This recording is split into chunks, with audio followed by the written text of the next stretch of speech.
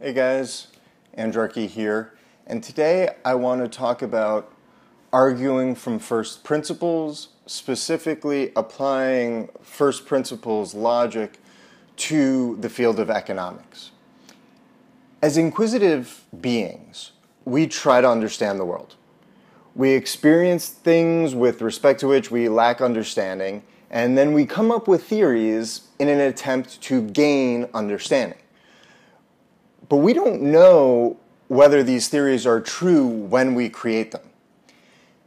And in order to investigate the theory, we therefore have to be open to the possibility that they are true. We have to be willing to go down that rabbit hole. That's kind of the natural order of being human. This is how we discover new information. People, at least innovators, have to open their mind to new possibilities.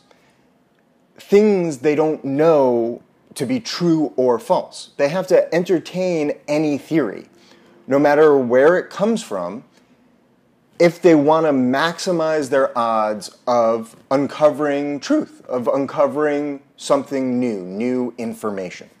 They have to venture into the unknown. The problem with that is that many get lost along the way and then need to be reminded of reality. That there are things everyone believes, which they have lost sight of. This is what Elon Musk is talking about when he talks about reasoning from first principles. He's talking about those foundational facts we all agree on. With both SpaceX and Tesla Motors, instead of looking at how much their competitors spent making their product and basing their decisions on that, they simply ask the questions, what are the parts and how much do they cost? So first principles would be to say, okay, what are the material constituents of the batteries? What is the spot market value of the material constituents? So you can say, okay, it's got cobalt, nickel, aluminum, carbon, and some polymers for separation, and a steel can.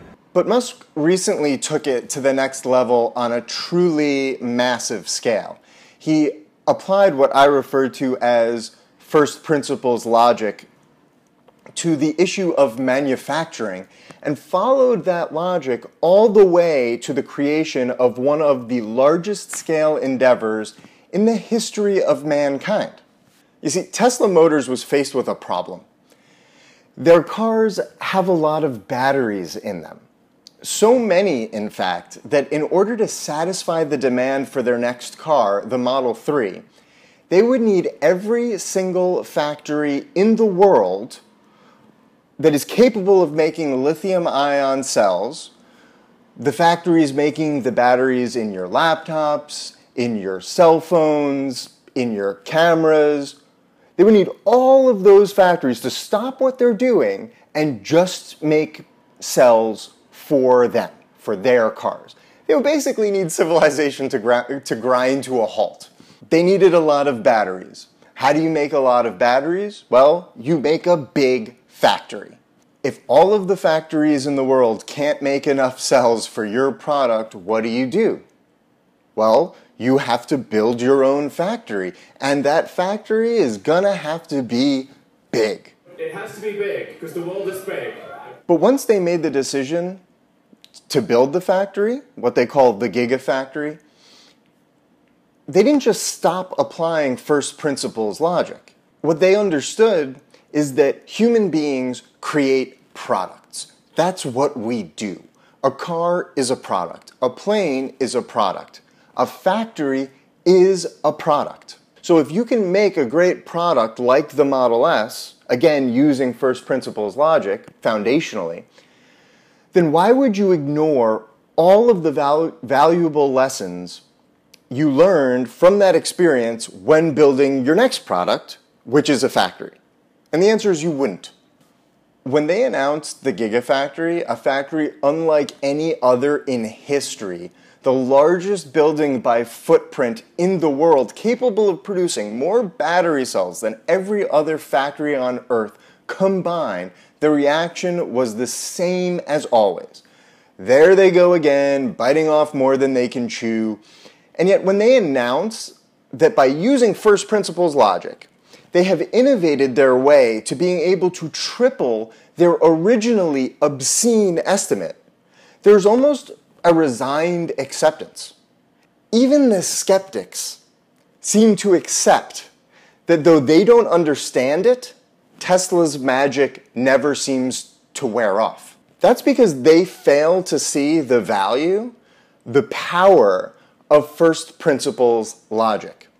What I believe I have always understood, albeit unconsciously, but that Musk has raised to the level of conscious awareness, is that applying first principles logic can shed light on any inquiry.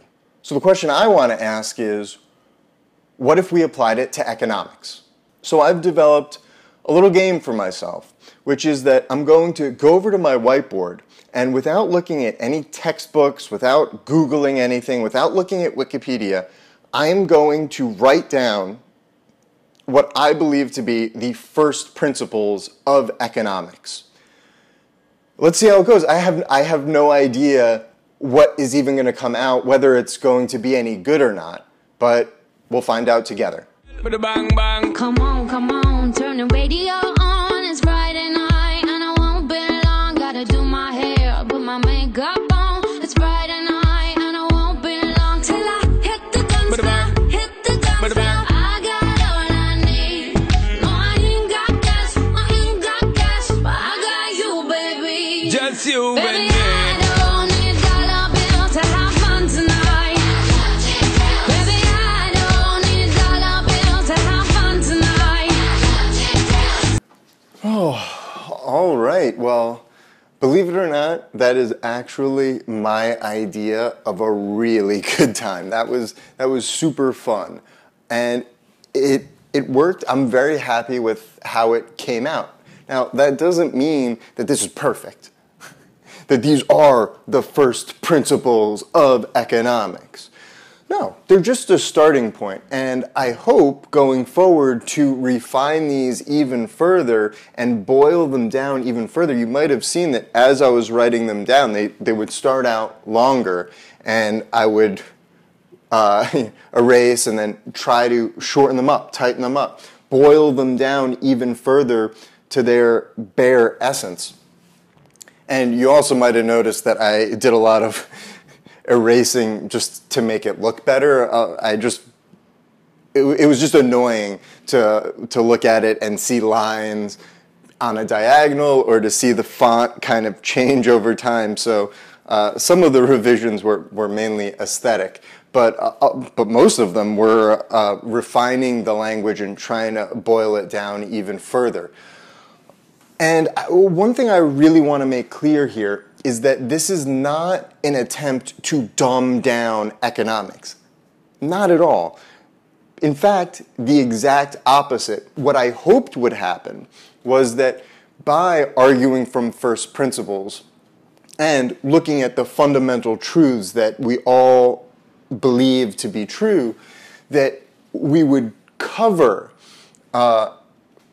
complex economic concepts, but in terms, phrases, concepts that ordinary people understand. I do not believe that in order to understand things, you have to use jargon. That is one of my first principles. That is a foundational belief of mine, and it has never been proven wrong. Anything that can be explained using jargon can be explained to ordinary people using ordinary language. There's nothing inherently better about confusing language. That is an arbitrary cultural distinction. So this was a test of that theory, and I'm very happy with how it came out. I think this is super cool. And as proof of that, I'll draw your attention to the last 2 points. That the more stuff you want, money enables you to get, the more valuable it becomes. What this sentence describes is deflation. This is how deflation happens. Now, I'm not saying deflation is good or bad. Undoubtedly, people will comment saying, you're saying deflation is bad. Deflationary currencies have never been tried. They're not even wrong. They're completely off topic. I'm not saying deflation is good or bad. I'm saying that deflation is what happens when money enables you to buy more stuff you want. And inflation is the opposite. The less stuff you want, money enables you to get, the less valuable it becomes. That's inflation. And with respect to whether this is dumbed down or sophisticated, I'll just say that in my opinion, if you understand all of this and you understand these last two things, you now understand inflation and deflation better than any academic economist, any central banker who believes that what determines the value of a currency is how much of it you print. There are countless people who believe that, and it's because they do not understand that the value of money is determined by how much stuff you want it enables you to get. All right, I hope you guys found this entertaining, enjoyable, informative. If you have any suggestions, any ways we can condense this even further, certainly if you have any proof that one of these claims is false, I'd love to see it. I'd love to see evidence to that. I'd love to see some kind of study or logical argument that disproves one of these claims. And at the very least, if the logic is sound, I'll at least add it to the post so that people can make up their minds for themselves. Hey, buddy, you want in on this? I think that's a perfectly fine way to end this video. See ya.